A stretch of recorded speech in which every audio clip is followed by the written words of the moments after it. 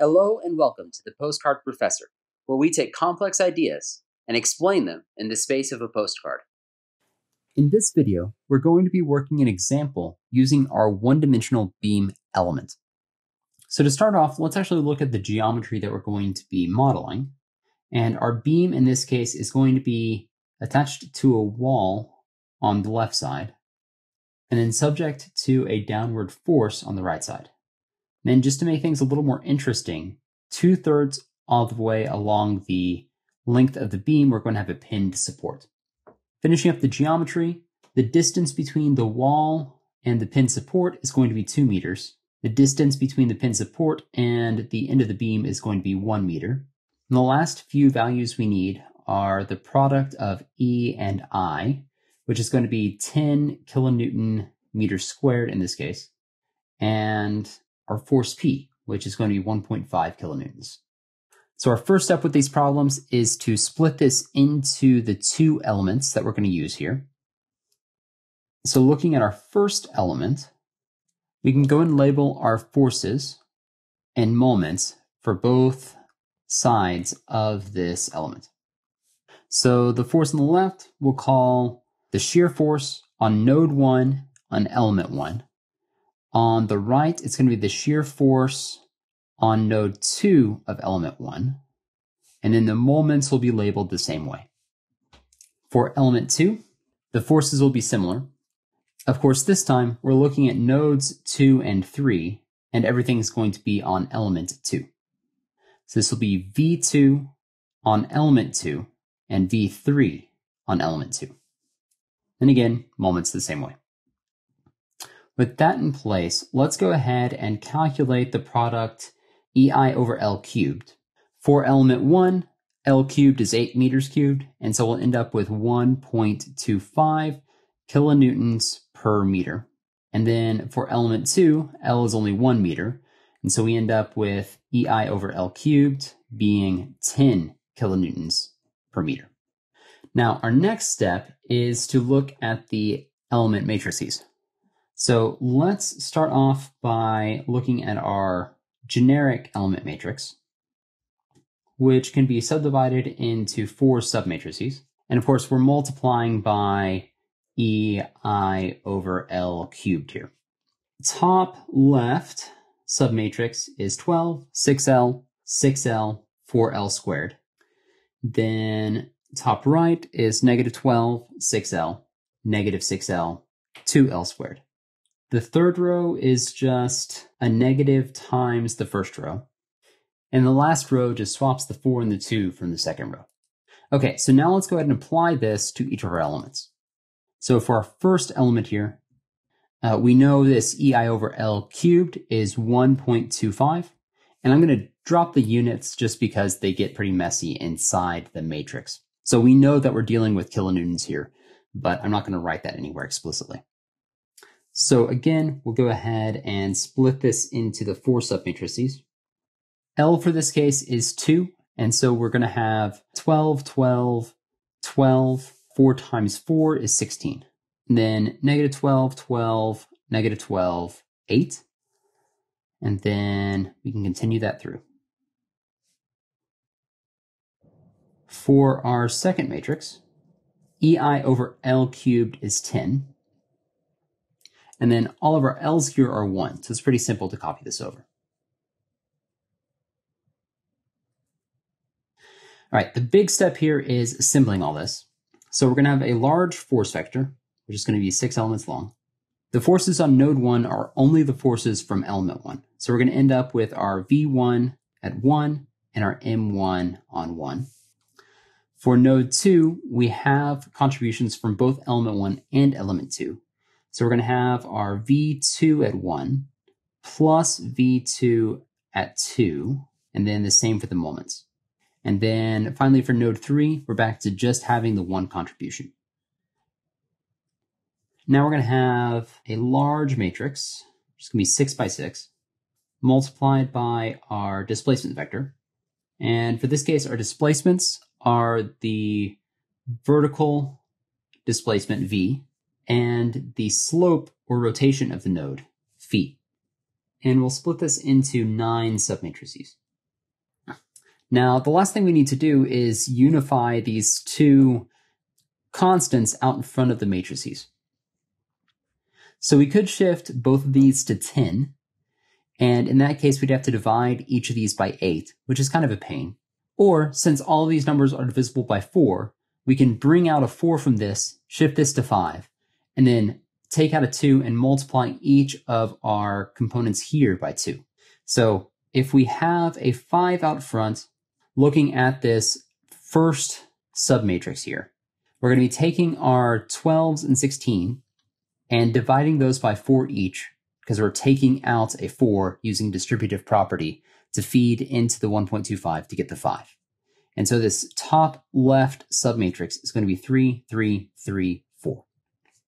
And we can continue that through, and we're going to do the top right submatrix here and the bottom left submatrix of our element matrix. So this will be -3, 3, -3, and this will be a 2. And then bottom left will be -3, -3, 3, and 2.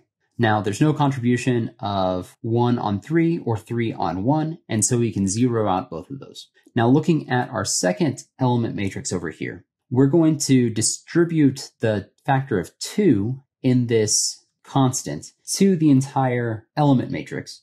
And so this submatrix is going to be -24, 12, -12, 4. And then we can do the same for these two on the bottom. So we get -24, -12, 12, 4, and then 24, -12, -12, 8.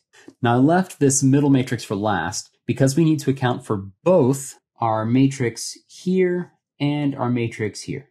So let's start with the top left piece of that submatrix. From element 1, our contribution is going to be 3 because we're divided by 4 here. From element 2, our contribution is 24 because we're multiplying by 2. Our total contribution is 27. For the next, we get a -3 plus a +12, which ends up being 9. And we have the exact same situation for bottom left. And then finally, we get 4 plus 2 times 4 is 8. So this final number is 12. Creating this matrix was complicated by the fact that we wanted to have nice, clean numbers. If we were doing this on a computer, the computer doesn't care if the numbers actually look nice. You just distribute out this 1.25 to the entire matrix, and the same with the 10. You add those things together, and it looks a little messy, but the computer doesn't care. It's just storing the numbers. Our next step is to look at our forces, see which ones of those we can identify, and our displacements, and see what boundary conditions are applied here. The first thing we can do is look at our node 1, which is on that wall. If we're clamped here, which is what we've drawn, then both the position displacement and the rotation displacement have to be 0. We're not allowing it either to move or to rotate. Node 2 is on our pin joint here. Well, that allows rotation, so we can't set our rotation displacement to 0, but it does not allow any translation. So we can get rid of our V2.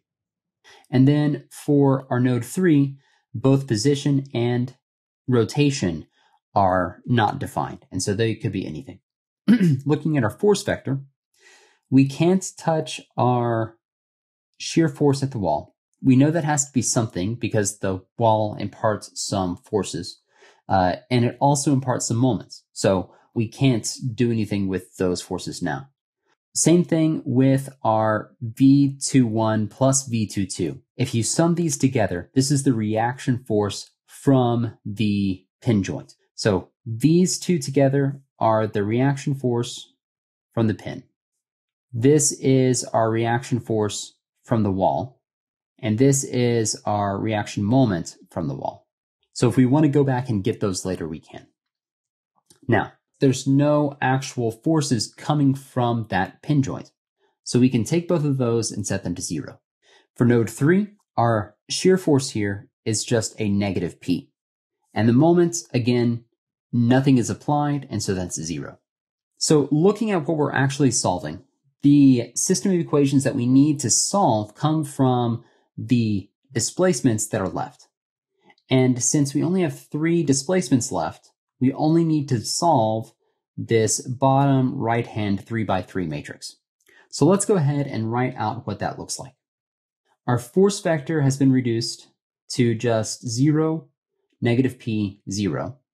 And that's going to be equal to 5 multiplied by what's in this 3 by 3 matrix.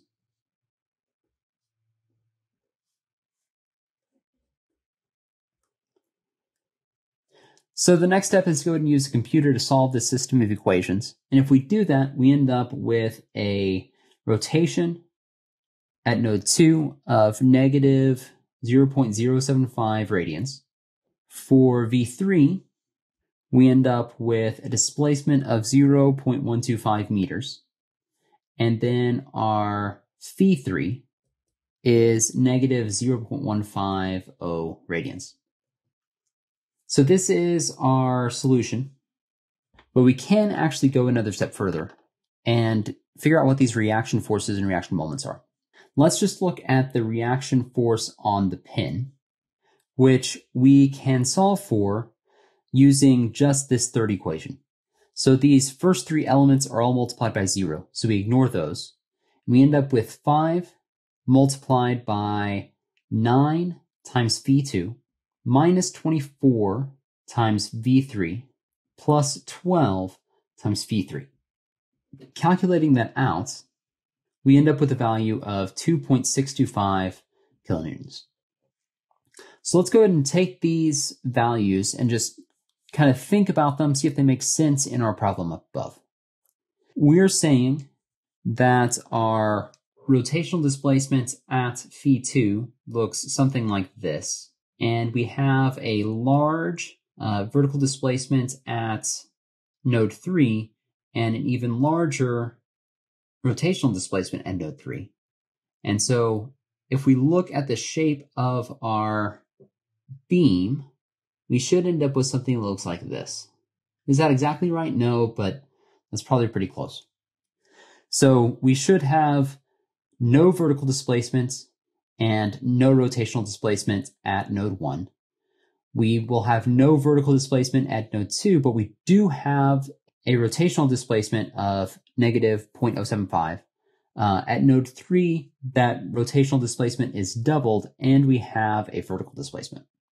Now, our force on node 2 is directed upward, which makes sense because we're pushing down on this right-hand side. We need something to counterbalance that in order to keep the rod up here.